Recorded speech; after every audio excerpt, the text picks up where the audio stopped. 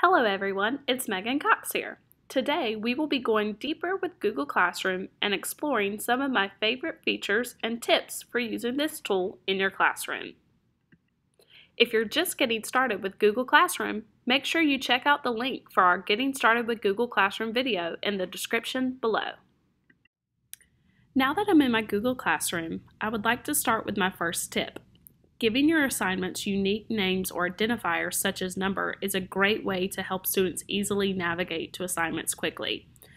In this particular class, I may often administer TDAs, so by numbering them, it gives a quick and easy way for students to make sure that they're on the right assignment.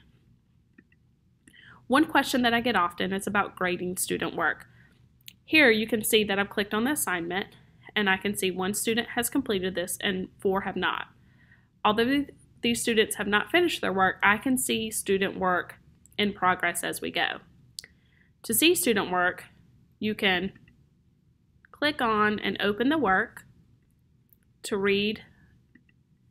However, what you will notice is a new window pops up, making it hard for me to give grades or send feedback. A great feature within Google Classroom is the connection to Google Drive. Each assignment you creates a folder in your Google Drive. This quick little button will take you directly to the folder for that assignment, giving you a little thumbnail of each student's work. One tip that I like to use is the split screen feature. So I quickly just pull down this tab, drag it over to the right, drag my second tab to the left here, and I'm actually going to hit this X because what I want to see are my student names and the option for where I can add their grades. I'm actually just going to make this a little bit thinner and this screen just a little bit wider. Now I can click on each student's work, right click, choose the preview option, and see a nice large screen of the student's work. I can easily scroll down to the student's response, read it, and at the same time add a grade.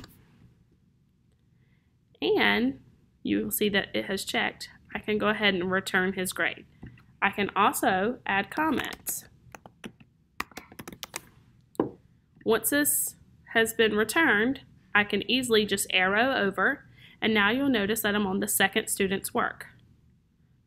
Again, I can repeat this process, add a grade for Ebony, and return her work as I just navigate through these windows. Once finished, I can just exit out of this tab and return to my Google Classroom. I'm going to go ahead and hit my back arrow and return to my dashboard and show you a few other features that I really like about Google Classroom. When creating an assignment, there are some options that make it great for differentiation and also sending assignments to multiple classes. So here, if I'm now on my second assignment, once I attach all of my files, I have a couple of options up top. One option is a drop-down of students. If I want to, I can uncheck the All button and only assign this to specific students who may need to complete this task.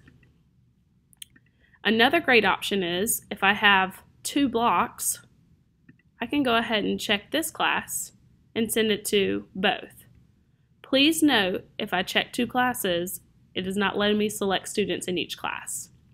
If you want to differentiate for small groups, you must use 1 class at a time. So in this particular case, I'm going to just select a few students and send my assignment. However, I might want to use the same assignment in another blocks class for some students. I can easily back out, head to this class, and reuse a post, which is a great feature. I find the class I posted in to start with, find my assignment, click reuse, and now I would choose from my drop-down of students. Both of these features allow you to quickly make posts and share, and also choose groups of students or work with small groups of children in your Google Classroom. Thanks for watching this tutorial. Be sure to subscribe, like, and follow us by clicking on the links in the description below.